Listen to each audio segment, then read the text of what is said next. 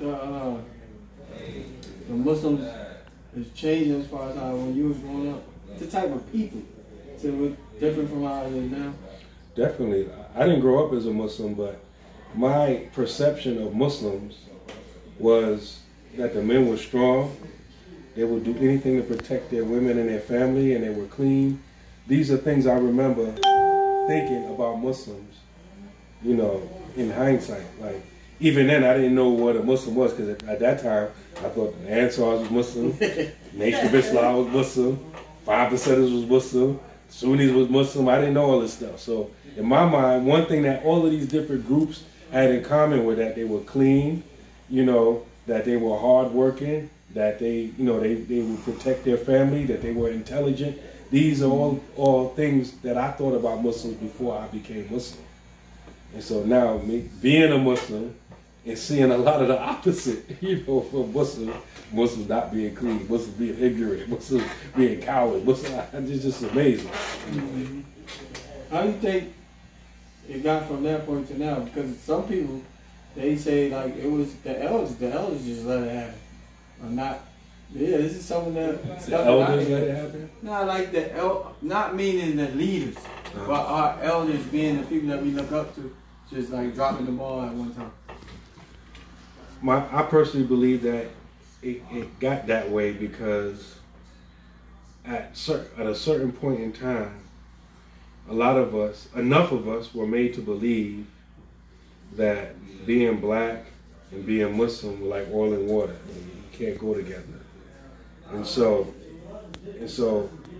our culture or being who we were, you know, we took it out where even a lot of us, like even I got one Imam in mind, right? I'm not gonna mention his name. You know, even when he talks, he give a lecture. He talked with a Pakistani accent. He from Brooklyn. like it's what I'm thinking about him because I remember I was walking down the street in Gambia, right? And there was a store and they were playing a lecture. It was him. I'm like, wow, subhanAllah. I think I know half the person. And it was him. But when he talked with a Pakistani accent. Right? I'm like, why do you don't talk like that normally when you're talking person to person. Why do you feel like when you give a lecture, you have a Pakistani accent? So whether consciously or subconsciously, we felt like. You don't think that's an identity crisis? Yes. Yeah. Yes. Shadid talked about that. It's a void. It's a void, and because there's no such thing as a void, so when we take something out, something's going to come and fill that void. Yeah. And you see, if you look at the pseudo-Islamic movements as well as the Sunni Islamic movements that didn't run away from being who they were, you see when enough of us, you know, felt like it was haram or it was asabiya to acknowledge who you were, this when you see all that corruption coming. This when you see Muslims being cowards. This when you see Muslims not running away to drug deals from the block. This when you see in all the marriage hustles and dowry hustles and all that. Before that, brothers were accountable to the community. You couldn't just, you know, sister, I give you volume 1 of Sahih Bukhari as your model. Just volume 1. Yeah, volume 1. Right. And then you don't even give it to her, then, okay, you want a divorce? Okay, ask me for a color. I give it to you. All right, well, I never gave you the Bukhari, the volume 1, so, I don't have to give it to you because you have to ransom yourself, so we even. Right? Type stuff like that. That type of stuff wasn't happening before, though that type of understanding came in. Yeah. So, that void opened the door for all the type of corruption that Islam saved us from.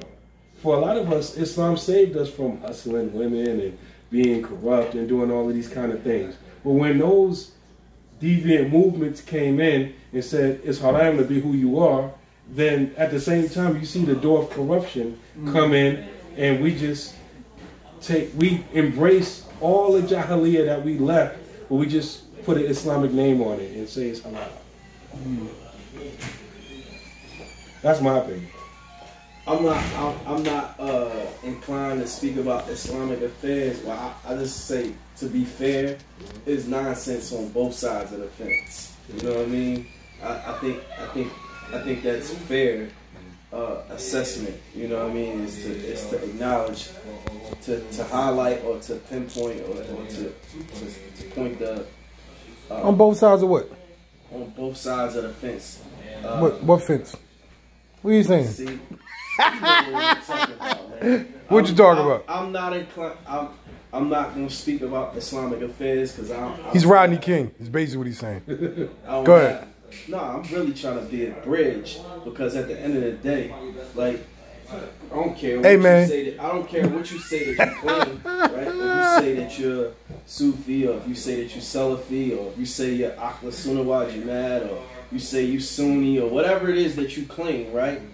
At the end of the day, we still have not taken what is supposed to be the cure, right? The Quran and the Sunnah of the Prophet sallallahu alaihi wasallam, and extracted the benefit from it as it applies to us specifically as a people, as a culture, indigenous people here in the United States, with social economic problems, with mental problems, with drugs, and we haven't fixed those problems. I don't care what side of the fence that you claim.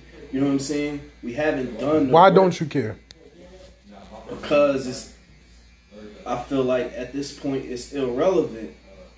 Like what I don't want to speak from a position of my nafs and not speak from a position of knowledge. So I'm not going to speak about Islamic issues. No, I'm not saying. What I'm saying is from a standpoint of society. You know what I mean? When you just look at society in a general context, how long has Islam been here in the United States within the African American and Hispanic communities? And we still have not eliminated some of those problems and issues that you talk about. I don't care what side of the fence you claim. There's problematic issues on both sides of the fence. No, you right about that. Thing, because Islam amongst African Americans have been in the United States since the 20s and the 30s. Yes. I'm talking about even Sunni, quote unquote, yes, right? Yes. Right? But if you look at those different communities, they always dealing with those problems. Like if you even deal with the Dar Islam, you deal with the Islamic Party, Imam Muhammad's community, whether we agree with any of those communities or not. If you look at all of those communities in their heyday, they was dealing with those issues. You know, they had prison outreach programs, they had stores, they had communities, they had housing, they had security companies. They were addressing those issues. But, you know, when the other side got involved and invalidated all of that stuff. Exactly. That's why I said that it matters. That's exactly what I was saying. It matters. At the end of the day, the social issues that we have, they not never, I ain't going to say never, but we're going to always have social issues, right? The other issue of like what side you claim and all that, it's not even like what side do you pick. You can only pick from two things that are valid. You understand what I'm saying? But if something's not valid, you ain't picking, you're deviating.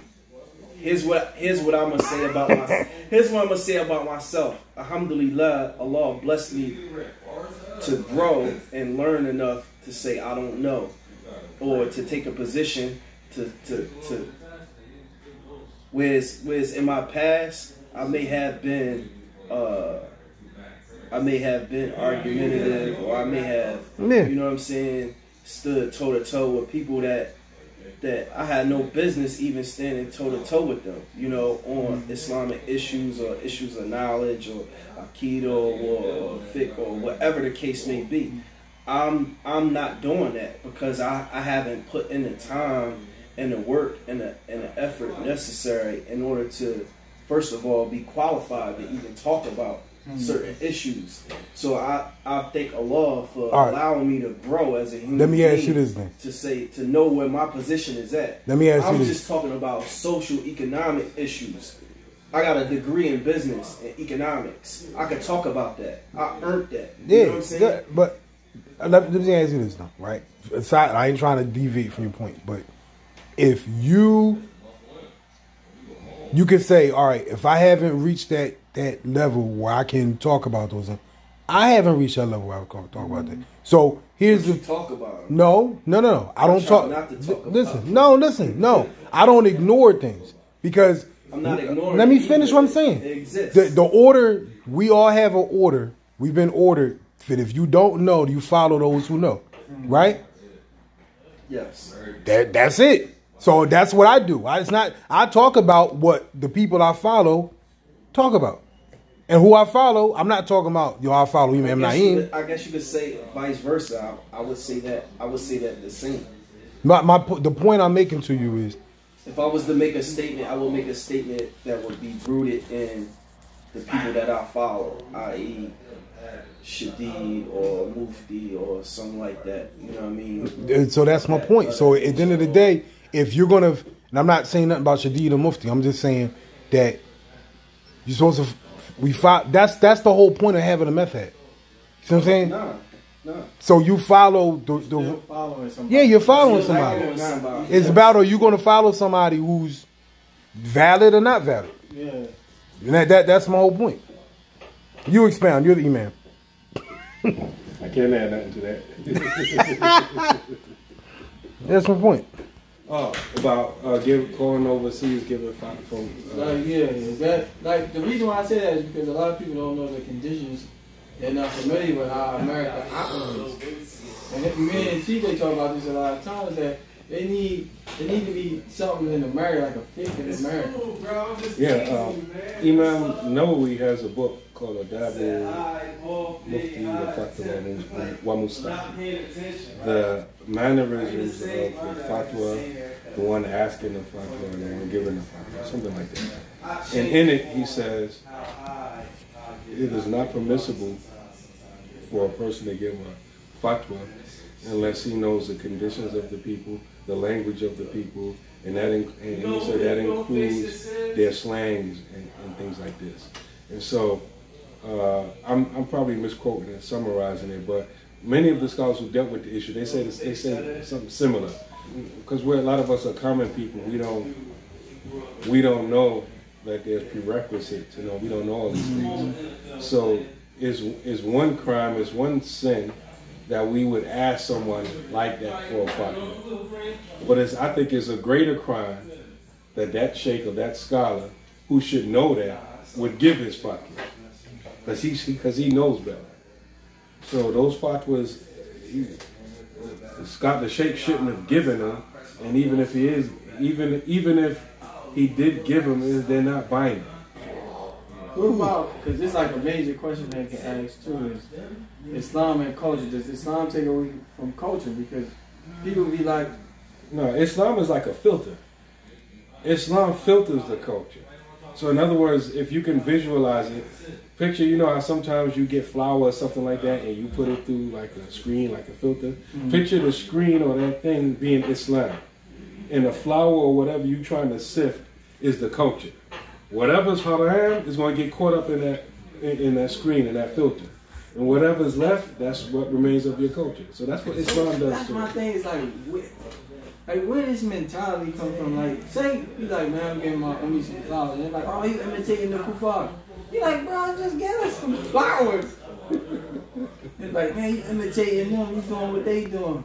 And I think, like, that needs to be elaborated on, because what constitute that I'm actually imitating the kuffar? People, is it in like belief or is it in action? It's one thing that you can't get around. And I see people on both sides, because you know that hadith that says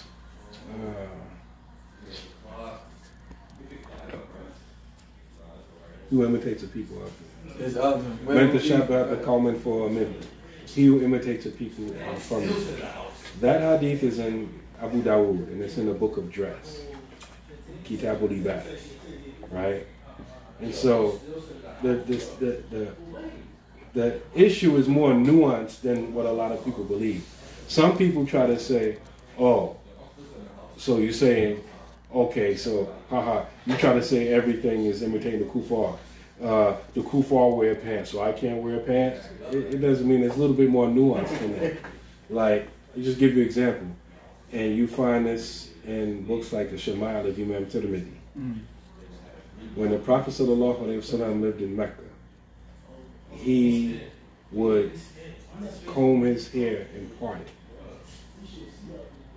because the people in Mecca would braid their hair. The mushrikeen would braid their hair. Yeah. when he made hijrah to Medina, he would braid his hair because the Ahlul Kitab, the Jews in Medina, would part their hair and let it hang, or vice versa. I forget.